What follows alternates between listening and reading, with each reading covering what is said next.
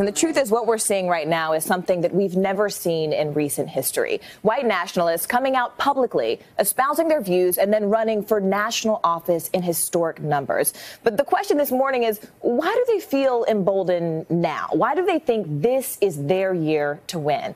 But a warning to some of our viewers, you may find the following language and these views pretty offensive.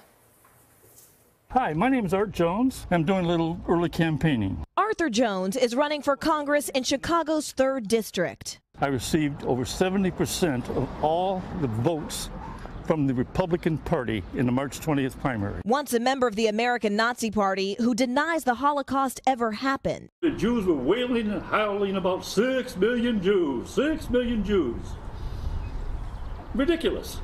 He's also one of at least 8 white nationalists running for state or federal office this year, according to the Southern Poverty Law Center. He's campaigning to make Chicago's neighborhoods at least 90% white. Most white people want a white neighborhood. Do you think that black people are genetically inferior? The average IQ of a black person is about 20 points lower than the average IQ of a white person. I went to Harvard. All right. And you got a lot of white blood in you, too.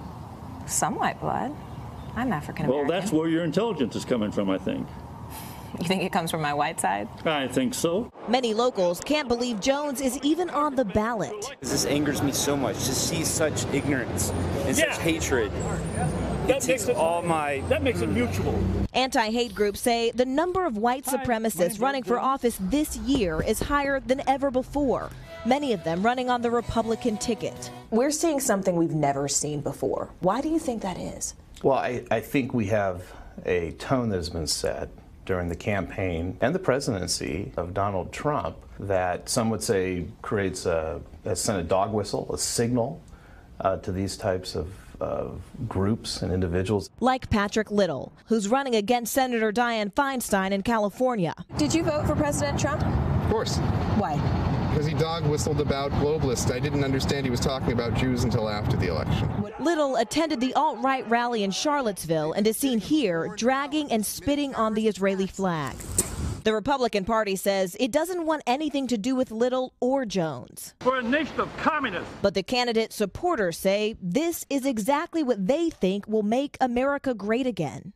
It's not because we're racist, it's because we feel marginalized and we're the ones who are being oppressed.